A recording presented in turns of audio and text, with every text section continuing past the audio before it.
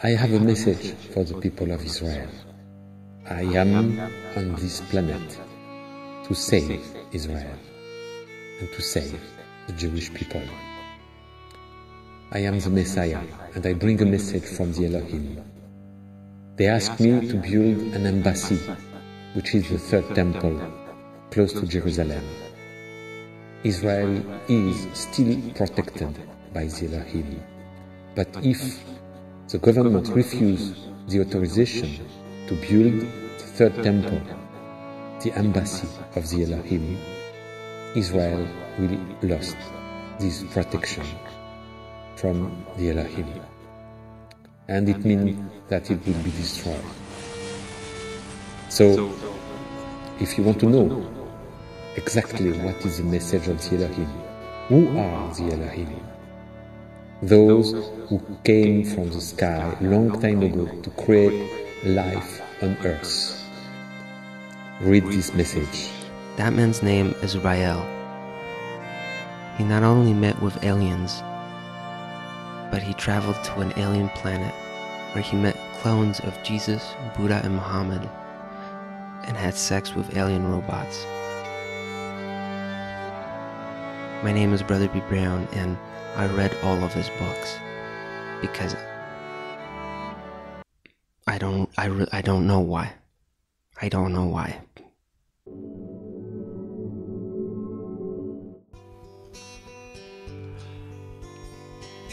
Asian Raëlian,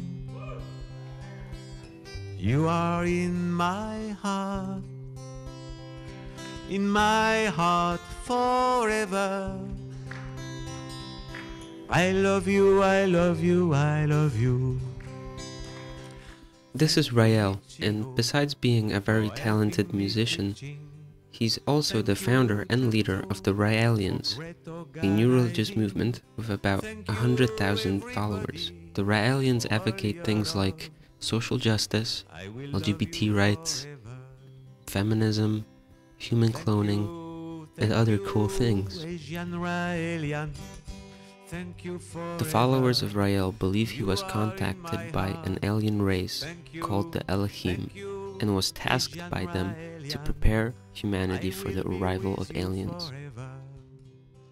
Like many stories involving French people, the story begins in France in the 1970s.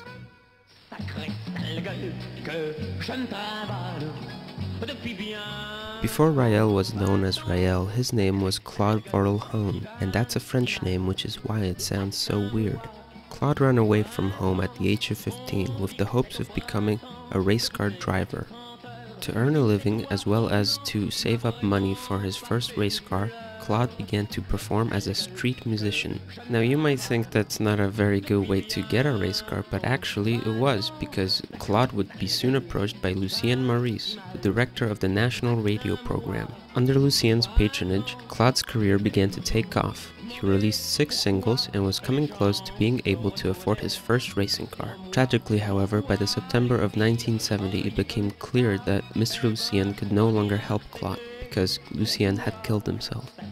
With no other industry connections, Claude's career came to an abrupt end. Even though his manager and his career were both dead, Claude's passion for race cars lived on. So after saying goodbye to the music industry, Claude decided to start his own racing magazine. It was one day when he was driving to work as the owner of the racing magazine, he decided not to drive to work. I was going to my office like every morning, and suddenly I had the feeling not to turn left to my office, but to turn right and to go to a volcano. And then I saw a very strong flashing light in the sky, and slowly something like a flattened bell made of a very shining silver metal came down and stopped at about 30 meters from me. And somebody came out of this flying object. And it was a small human being with a very shining face, with a very, I don't know how to say that in English, a very kind, very full of love face. And he came to me and he gave me the message. Claude describes this encounter as well as the message given to him by the Elohim in his first book called The Book Which Tells the Truth. And it's called that because it tells the truth and it doesn't tell any lies. So the alien and Claude talk for the first time. I've asked my friend who can do a convincing French accent to narrate the dialogue between the two. I could see then this was certainly no child, even though the figure was only about 4 feet tall. His eyes were slightly almond-shaped. His hair was black and long, and he had a small black beard. His skin was white, with a slightly greenish tinge, a bit like someone with liver trouble. Claude and the alien then begin to talk. Why did you come here? Today, to talk to you. To me? Yes, you, Claude Verion, editor of a small motorsport magazine, married, and father of 2 children. How do you know all that? We have been watching you for a long time. Why me? This is precisely what I want to tell you. Why did you come here on this cold winter morning? I don't really know. When I woke up this morning, I suddenly had an urge to come here. You came because I wanted to see you. Do you believe in telepathy? Yes, of course. It's something I've always been interested in, as well as the subject of flying saucers. But I never thought I'd see one myself. Well, I used telepathy to get you to come here, because I have many things to tell you. Have you read the Bible? Yes, but why do you ask? Have you been reading it for a long time? No, as a matter of fact, I bought it only a few days ago. Why? I really don't know. Suddenly I had an urge to read it. Again, I used telepathy to make you decide to buy it. I have chosen you for a very difficult mission, and I have many things to tell you. So, come into my craft, where we can talk more comfortably. Inside the spaceship, the alien proceeds to go over the Bible, explaining its true meaning, while Claude takes notes. So, let us start with the first chapter of the book of Genesis. In the beginning, Elohim created the heaven and the earth. Genesis 1:1. Elohim, translated without justification in some Bibles by the word God, means in Hebrew, those who came from the sky. And furthermore, the word is plural. It means that the scientists from our world searched for a planet that was suitable to carry out their projects. Turns out, 25,000 years ago, the Elohim came to Earth to conduct scientific experiments. They terraformed Earth, which was a giant ocean at the time, by making explosions on the ocean floor and piling up all the debris into one place to create continents. Then they began to create new life forms, for scientific reasons and for fun. The scientists spread out across this immense continent in small research teams. The most brilliant artists came and joined the scientists in order to give some plants purely decorative and pleasing roles, either through their appearance or their perfume. After the fish, they created birds. This was done under pressure, it must be said, from the artists who went out of their way to create the most stunning forms and the craziest colors. It is easy to work out how many teams of creators did this. Each race on Earth corresponds to a team of creators. The team located in the country you now call Israel was composed of brilliant creators who were perhaps the most talented of them all. Their animals were the most beautiful, and their plants had the sweetest perfumes. This was what you call paradise on earth. The human beings they created there were the most intelligent. Everything was going hunky-dory on Earth. The scientists were making cool birds and were being racist to people. But people back home at the alien planet, they started to think, I don't like all of this. What's going on Earth? They're making little people out of laboratories, making clones. What if these people find out about all of what's going on and get angry and try to attack us? On our home planet, people were outraged when they heard that we were making test tube children who might come to threaten their world. So, we had to agree to leave the new humans to live in a very primitive way without letting them know anything scientific, and we mystified our actions. So the scientists had to agree not to give any science facts or science lessons to the peoples that came out of the test tube children. Now the Bible actually alludes to this in a little story called The Tree of Good and Evil, where Eve takes takes a apple from the tree, and bad things happen. The scientific facts that people were denied is actually the tree of good and evil. The serpent is actually a group of scientists that have gone renegade and want to give scientific knowledge to people to make them all smart. The naughty renegade scientists began to secretly give scientific knowledge to the test tube children, specifically to the Israelites, because they are racist. The naughty and racist renegade scientists also began to have sex with the Israelites, creating human and alien hybrids. The people back on the Elohim home planet got all angry when they found out about all these renegade scientists giving out scientific trivia left and right. So they decided to put the hammer down and drop nuclear bombs on Earth, killing all life. Now, a major nuclear holocaust was about to happen on Earth, and the scientists did not like that because they made Earth. So they decided to warn people, and one person in particular, and that was Mr. Noah. Of course, this is the story of Noah's Ark. If you consider the biblical story of Noah's Ark, you might find that there's a lot of inconsistencies. For example, if you watched The Lion King, you would know that lions and hyenas are natural enemies. How did Noah get the two in one boat? This could be only done by the use of some sort of magical staff, as was the case in the 2007 hit movie Evan Almighty. But even if that was the case, how would such an ark help Noah survive a nuclear Armageddon? The alien tells Claude a much more plausible version of the story.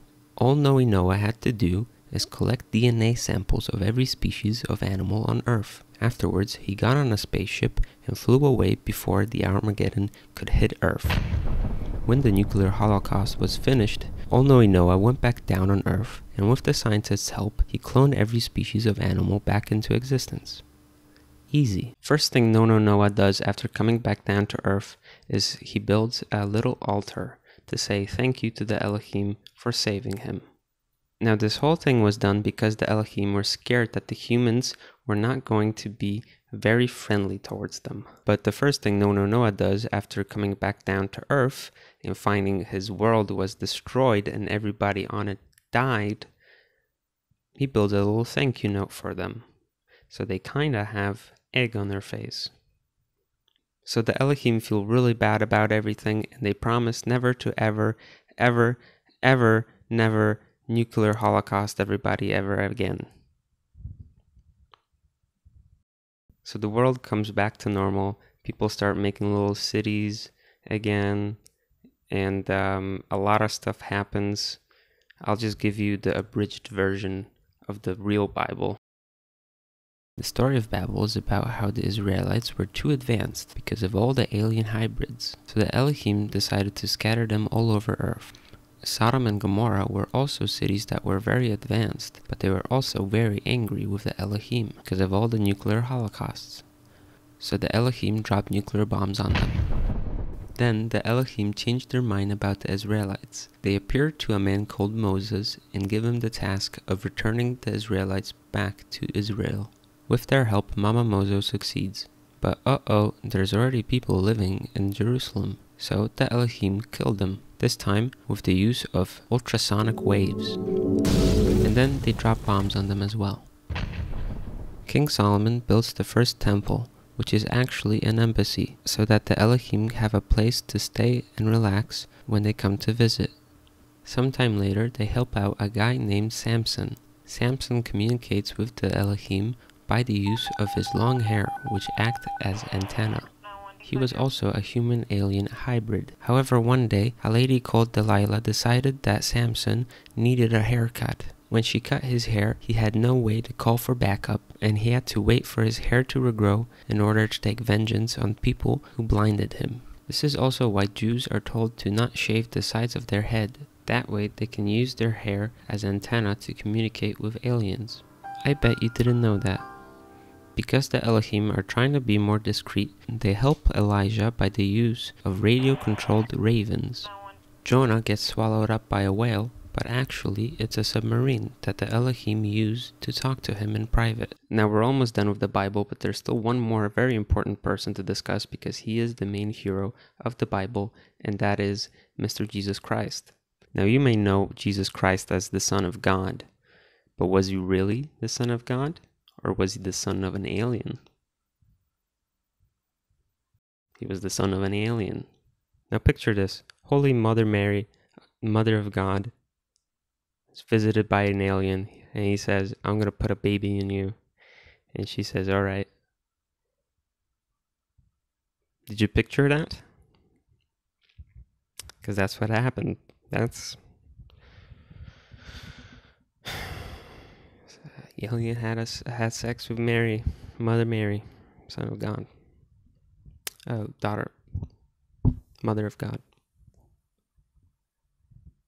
When Jesus, the alien hybrid, came of age, he was contacted by the aliens and told he's an alien hybrid, and also he was taught science. He was given a mission, and that mission was he had to spread the religion of the Elohim all around the world. He healed the sick with the help of the Elohim, who used concentrated beams of what? It just says concentrated beams. He healed the sick with the help of the Elohim, who shot concentrated beams from a distance. He walked on water with the help of anti-gravity beams. And yeah, at the end he was crucified. So that in 1973, when the aliens landed in a volcano in front of Claude Farrell-Hahn, all those stories from the Bible would make sense to him, because Christ spread them all around the world with his death. Of course, he didn't actually die, or he was cloned right afterwards, and is currently living on an alien planet. And so the alien told some other stuff.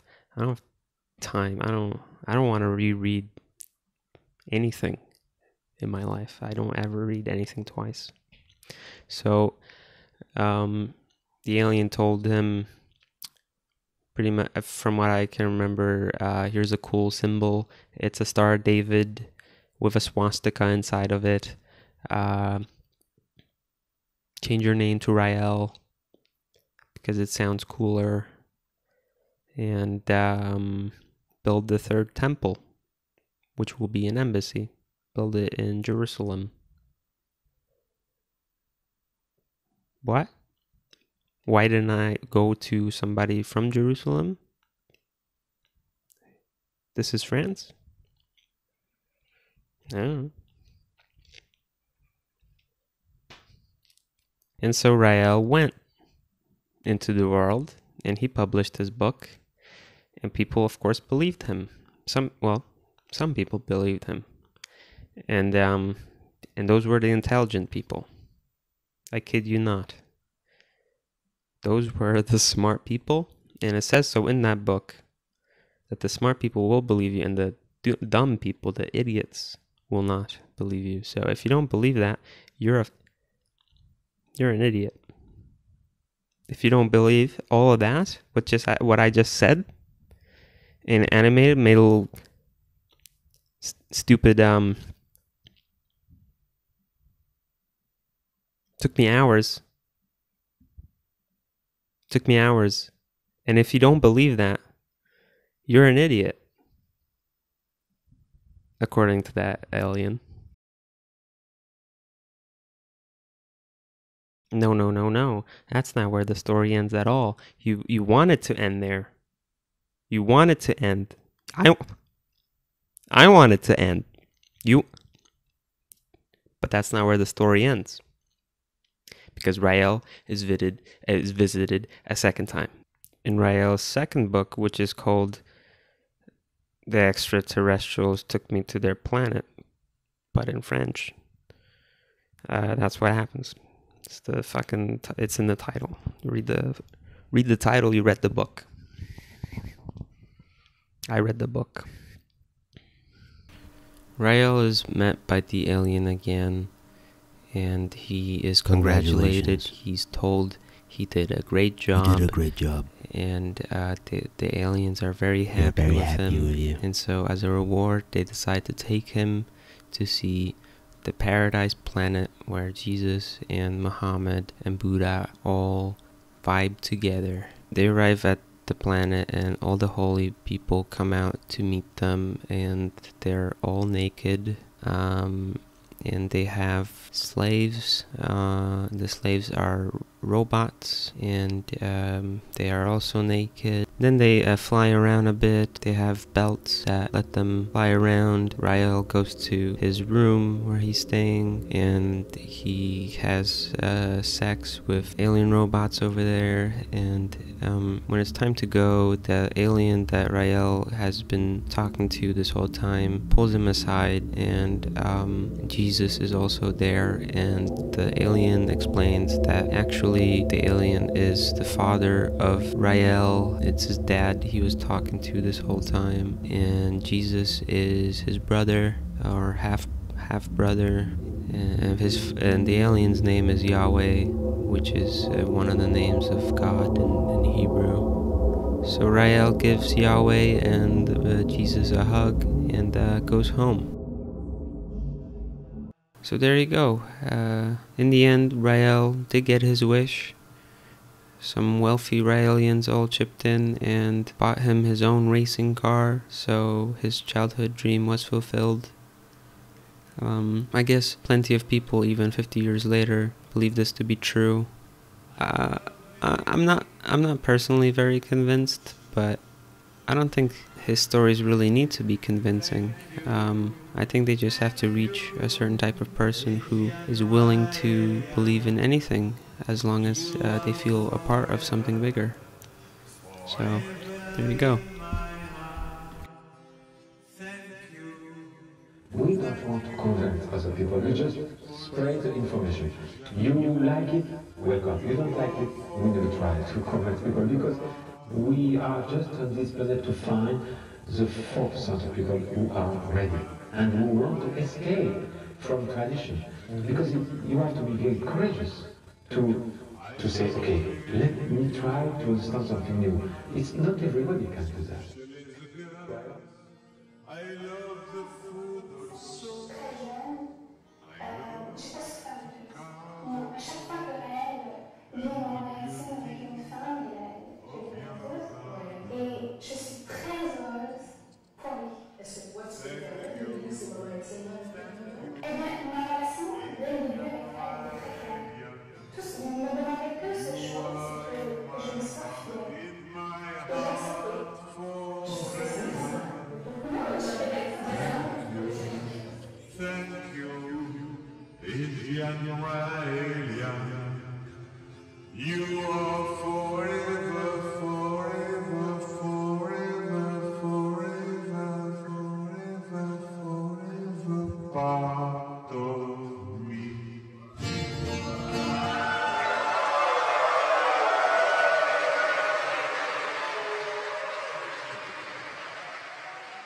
Hey, it's me back. I'm back. Sorry about the ending of this video. It kind of got derailed. It took a lot out of me for some reason. It really got to me on a personal level, this video.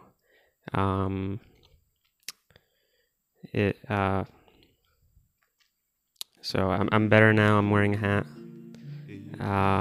It's too small. But it's the thought that matters. So I'm not gonna ask you to like this video, but it'd be real nice if you did.